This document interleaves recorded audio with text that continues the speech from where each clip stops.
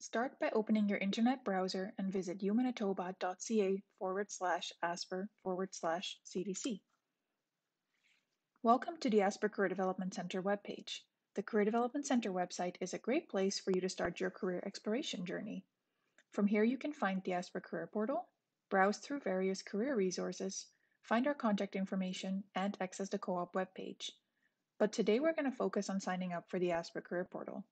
You might have noticed the gold Career Portal button in the bottom right corner of the homepage already. Go ahead and click it. You are directed to the Asper Career Portal home screen. Here you are asked what type of user you are. Go ahead and select Student Alumni.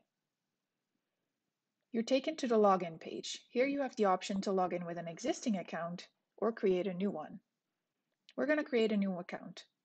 If you have a smartphone, don't forget to download the Simplicity Jobs and Careers app from the App Store on your phone. All right, let's go ahead and select Sign Up. Here we're going to fill out all of the sign-up fields.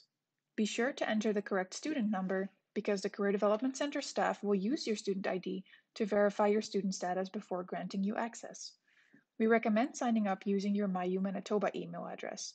For an optimal user experience, be sure to fill out your academic profile accurately. Otherwise, you might miss out on interesting opportunities.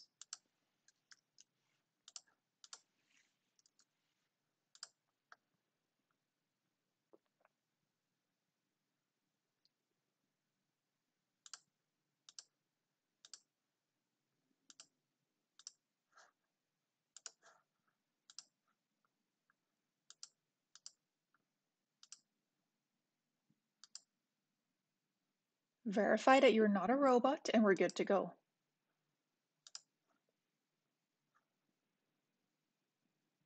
Be sure to check your email and verify your account. Check your spam folder if you have not received the verification email after a few minutes. The link to verify your account will expire after 24 hours.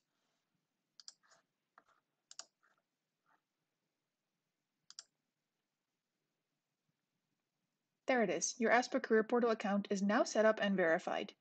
Next, you have to wait for your account to get activated by the Asper Career Development Center staff. The Asper Career Portal is only accessible to Asper students, and therefore each registration is verified manually. Please note that this might take up to 24 hours.